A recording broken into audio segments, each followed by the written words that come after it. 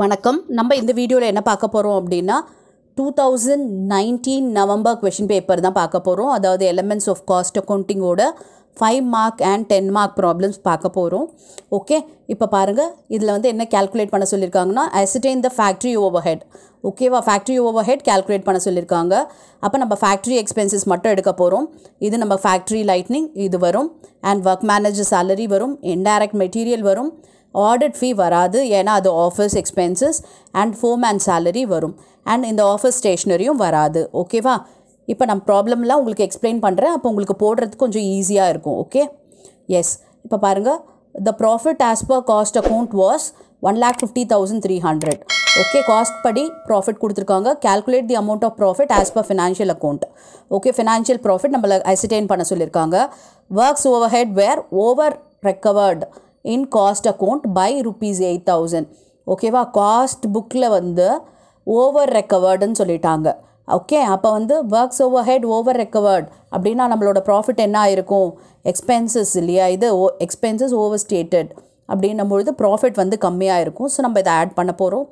And administrative expenses where over recovered in financial account. Okay, financial புக்கில் வந்து இது ஜாஸ்தி இருக்குன்றாங்க. அப்போ காஸ்ட் புக்கில் என்னவாயிருக்கும்? கம்மியாக ஸ்டேட் பண்ணியிருக்காங்க. அப்போ எக்ஸ்பென்சஸ் வந்து அண்டர் ஸ்டேட்டட், அதனால் என்ன ஆயிருக்கும்? ப்ராஃபிட் வந்து அதிகமாக இருக்கும். ஸோ நம்ம சப்ராக்ட் பண்ணணும். And depreciation charges where over recorded in cost book. Okay, டெப்ரிசியேஷன்றது expenses வந்து காஸ்ட் புக்கில் ஜாஸ்தி காமிச்சிருக்காங்க. ஸோ நம்ம ப்ராஃபிட் என்ன ஆயிருக்கும்னா கம்மியாக இருக்கும். ஸோ நம்ம இப்போ இதை ஆட் பண்ணலாம். And interest on investment amounted to ₹940. Okay, interest on investment பார்த்திங்கன்னா நம்மளோட ஃபினான்ஷியல் புக்கில் இருந்திருக்கு, பட் இங்கே வந்து நமக்கு காஸ்ட் புக்கில் கிடையாது. ஸோ நம்ம இப்போ இதில் என்ன பண்ணணும்னா ஆட் பண்ண போகிறோம்.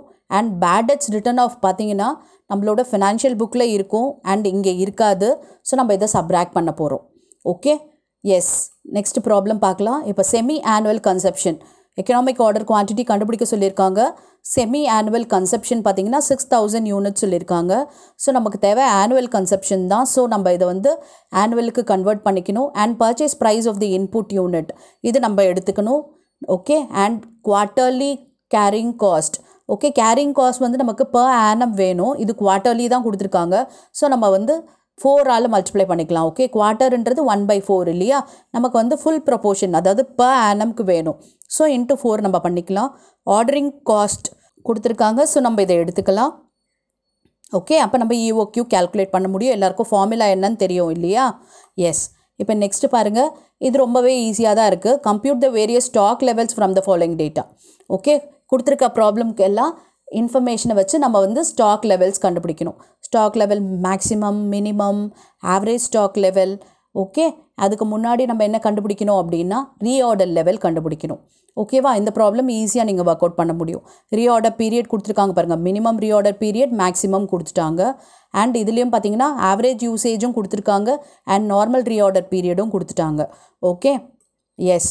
இப்போ நெக்ஸ்ட் ப்ராப்ளம் பாருங்கள். Calculate the earnings of worker A and B under Taylor differential piece rate system from the following particulars. Normal rate per hour ₹18. Okay, normal rate per hour வந்து 18 சொல்லிட்டாங்க. Standard time per unit 20 second சொல்லியிருக்காங்க. Okay, ஒரு unit பண்ணுறதுக்கு 20 second தேவைப்படுதான். ஓகேவா, அப்புறம் differential to be applied வந்து 80% of piece rate below ஸ்டாண்டர்ட்க்கும் and 120% of piece rate at above standard. Okay, above ஸ்டாண்டர்டுக்கு 120 and below ஸ்டாண்டர்டுக்கு 80%. Worker A produces 1,400 units per day and worker B produces 1,500 units per day of 8 hours. Okay, இப்போ நம்ம standard output கண்டுபிடிக்கணும். Okay, ஒரு நாளைக்கு எத்தனை output produce பண்ண முடியும் அப்படின்றத நம்ம கேல்குலேட் பண்ணாதான் நம்ம இவங்களோட பர்ஃபார்மன்ஸ் வந்து பிலோ ஸ்டாண்டர்டா இல்லை அபோவ் ஸ்டாண்டர்டான்னு கண்டுபிடிக்க முடியும். ஓகே, நமக்கு என்ன கொடுத்துருக்காங்க அப்படின்னா வெறும் ஒரு யூனிட் பண்ணுறதுக்கு 20 செகண்ட்ஸ் தான் கொடுத்துருக்காங்க. அப்போ ஒரு யூனிட்க்கு 20 செகண்ட்ஸ் அப்படின்னா ஒரு மணி நேரத்துக்கு எத்தனை யூனிட்ஸ் பண்ணலாம், அப்போ 8 மணி நேரத்துக்கு எத்தனை யூனிட்ஸ் பண்ணலாம் அப்படின்றத கேல்குலேட் பண்ணணும். ஓகே, அது கேல்குலேட் பண்ணுறது மூலமாக நம்ம இவங்களோட பர்ஃபார்மன்ஸ் என்ன அப்படின்றத ஈஸியாக ascertain பண்ணிக்க முடியும். ஓகேவா, எஸ். இப்போ நெக்ஸ்ட் ப்ராப்ளம் பாருங்கள். Estimated cost of the machine, estimated scrap value, repair charges per month, standing charges allocation to mission per month. effective working life of machine 10,000 hours, running time per month 166 hours, power used by machine 5 units per hour at 19 paise per unit. ஓகேவா, ஒரு யூனிட்டுக்கு 19 பைசே ஆகுது. ஒரு மணி நேரத்துக்கு எவ்வளோ use பண்ணுறாங்கன்னா 5 units பண்ணுறாங்க.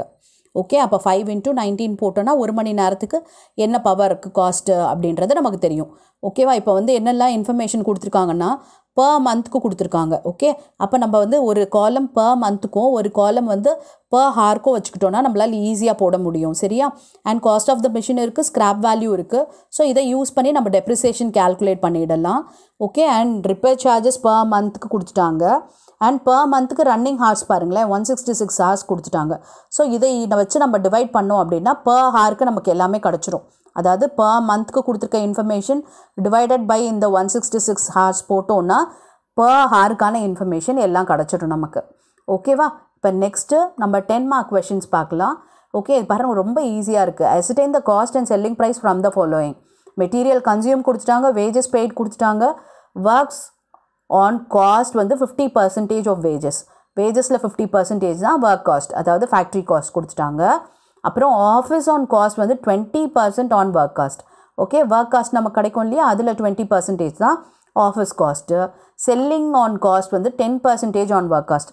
செல்லிங்கும் பார்த்தீங்கன்னா ஒர்க் காஸ்ட்லேருந்து தான் 10% சொல்லிட்டாங்க. அப்புறம் ப்ராஃபிட் வந்து 20% ஆன் காஸ்ட். ரொம்பவே ஈஸி.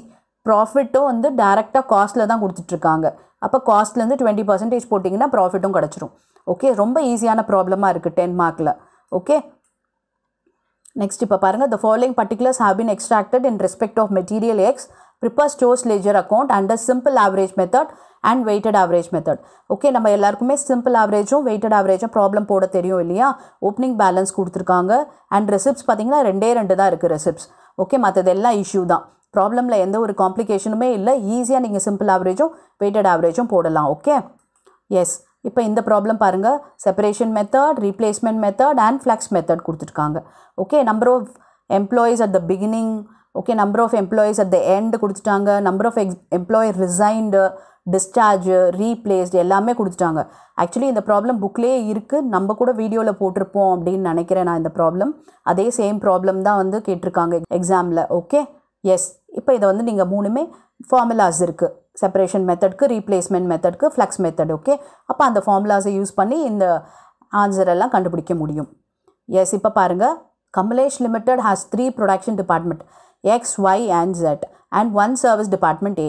ஓகேவா, 3 ப்ரொடக்ஷன் டிபார்ட்மெண்ட் அண்ட் ஒரே ஒரு சர்வீஸ் டிபார்ட்மெண்ட் இருக்குது. ஓகே, அண்ட் இன்ஃபர்மேஷன் எல்லாம் கொடுத்துருக்காங்க. Rent and rates, repairs and to plant, depreciation of plant, lightning expenses, supervisory expenses, fire insurance. அது பார்த்திங்கன்னா இன்சூரன்ஸ் ஆன் ஸ்டாக்னு அவங்களே தெளிவாக சொல்லிட்டாங்க. Power, employer liability for insurance. Okay, எல்லாமே கொடுத்துருக்காங்க. இப்போ பார்த்திங்கன்னா floor space, light points, okay, எந்த ப்ரொப்போர்ஷனில் பிரித்து கொடுக்கணும் அப்படின்றதுக்கான இன்ஃபர்மேஷனும் நம்மக்கிட்ட இருக்குது. ஓகே, இப்போ இதில் பார்த்தீங்கன்னா ரெண்ட் அண்ட் ரேட் பார்த்தீங்கன்னா நிச்சயம் ஃப்ளோரில் வந்து பேஸ் பண்ணி தான் இருக்கும். அண்ட் ரிப்பேர்ஸ் டு பிளான்ட் பார்த்தீங்கன்னா வேல்யூ ஆஃப் த பிளான்ட்டை பொறுத்து இருக்கும். அண்ட் டெப்ரிசியேஷன் ஆஃப் பிளான்ட்டும் பார்த்தீங்கன்னா வேல்யூ ஆஃப் பிளான்ட்டை பொறுத்து தான் இருக்கும். அண்ட் லைட்னிங் எக்ஸ்பென்சஸ் பார்த்தீங்கன்னா லைட் பாயிண்ட் இருக்குது, ஸோ அதை பேஸ் பண்ணி இருக்கும். அண்ட் சூப்பர்வைசரி எக்ஸ்பென்சஸ் பார்த்தீங்கன்னா நம்பர் ஆஃப் எம்ப்ளாயீஸ் இருக்காங்க, ஸோ அதை பேஸ் பண்ணி இருக்கும். அண்ட் ஃபயர் இன்சூரன்ஸ் பார்த்தீங்கன்னா அவங்களே ஸ்டாக்குன்னு சொல்லிட்டாங்க, ஸோ வேல்யூ ஆஃப் ஸ்டாக்கை வச்சு நம்ம பிரிச்சுக்கிடலாம். அப்புறம் பவர் பார்த்தீங்கன்னா ஹார்ஸ் பவர் அப்படி இல்லை, ஹார்ஸ் பவர் கொடுக்கல இல்லையா, ஏன்னா ஃப்ளோர் ஸ்பேஸ் இருக்குது, லைட் பாயிண்ட்ஸ் இருக்குது, நம்பர் ஆஃப் எம்ப்ளாயி இருக்குது, டோட்டல் வேஜஸ் இருக்குது, வேல்யூ ஆஃப் பிளான்ட் இருக்குது, வேல்யூ ஆஃப் ஸ்டாக் தான் இருக்குது. அப்போ பவர் பார்த்தீங்கன்னா நம்ம வேல்யூ ஆஃப் பிளான்ட்டை பேஸ் பண்ணி தான் எடுக்கணும். Okay, employer liability for insurance. Okay, அப்போ இது எம்ப்ளாயர் இது தான். அப்போ எம்ப்ளாயர் நம்பர் ஆஃப் எம்ப்ளாயர்ஸை பேஸ் பண்ணி இருக்கும். ஓகேவா, இப்போ இதெல்லாம் யூஸ் பண்ணி நம்ம இந்த எக்ஸ்பென்சஸ் எல்லாத்தையும் டிஸ்ட்ரிபியூட் பண்ண போகிறோம். அப்போ நமக்கு டோட்டல் ப்ரைமரி ஓவர்ஹெட் என்ன அப்படின்றது தெரிய வந்துடும். Okay, S. இப்போ எல்லா ப்ராப்ளமையும் நம்ம டிஸ்கஸ் பண்ணியாச்சு. இந்த ப்ராப்ளம் எல்லாம் ஒர்க் அவுட் பண்ணுங்கள் அண்ட் கமெண்ட்டில் ஆன்சர் போடுங்க. I'll check your answer. Thank you for your patient listening.